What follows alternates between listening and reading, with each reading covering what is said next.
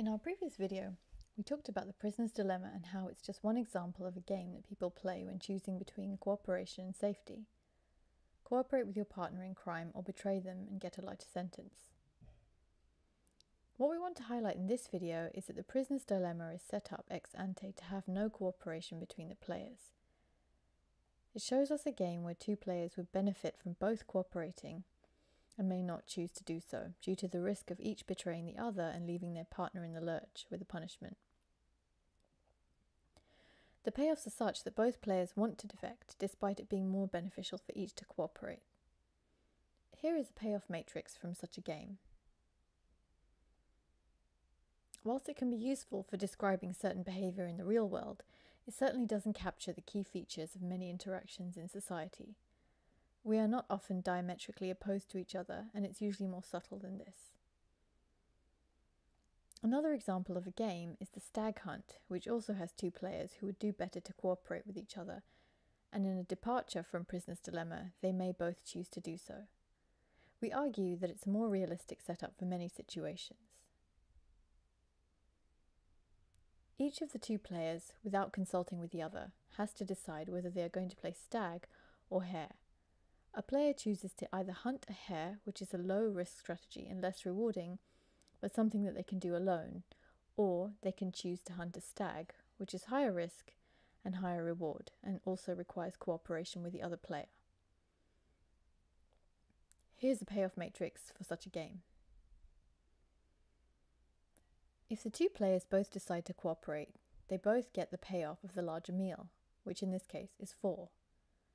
If both players decide to hunt the smaller hare, then they both get a lower payoff of 2. If one plays stag but the other plays hare, the one who has risked stag gets a lower payoff of 1, and the person who chose not to play hare gets a slightly higher payoff of 3. So what's the result of this game?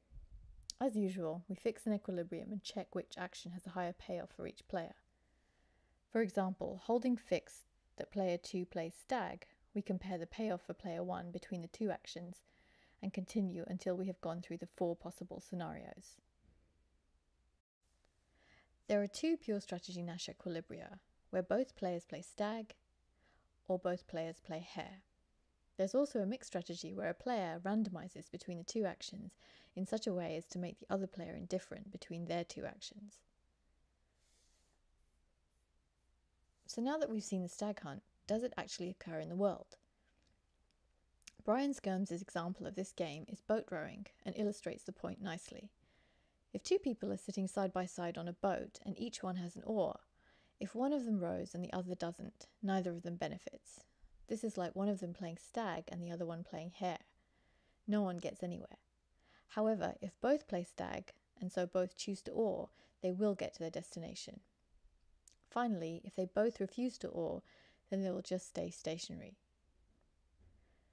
Another example of this game is predators such as wolves and orcas who cooperate to hunt large prey instead of individually hunting smaller, less rewarding prey. Again, if one of the members decides to pursue a large prey and expends a lot of energy on this, whilst another animal in the group decides just to go after a smaller, safer catch, the former animal is not very well off and may go hungry. So there are many such situations that initially are thought to be prisoner's dilemma that might be better understood using the Stag Hunt framework. Finally, we look again at a payoff matrix for a prisoner's dilemma game and make some minor changes to show the payoff of defecting when your opponent cooperates. This turns out to transform our game into none other than a stag hunt, showing how closely these two games are to each other and why they might get confused. This prisoner's dilemma matrix has a payoff of 2-2 for cooperate, 1-1 for defect, and 0-3 and 3-0 respectively for cooperate, defect. As discussed, the Nash equilibrium here is defect. We now minus 2 units of payoff from those who defect against cooperators to increase the penalty from doing so. Solving as before, we see that the game is turned into a stag hunt with 2 equilibria, cooperate, and defect, or stag, and hare. So in summary, the prisoner's dilemma is a very popular and useful teaching tool.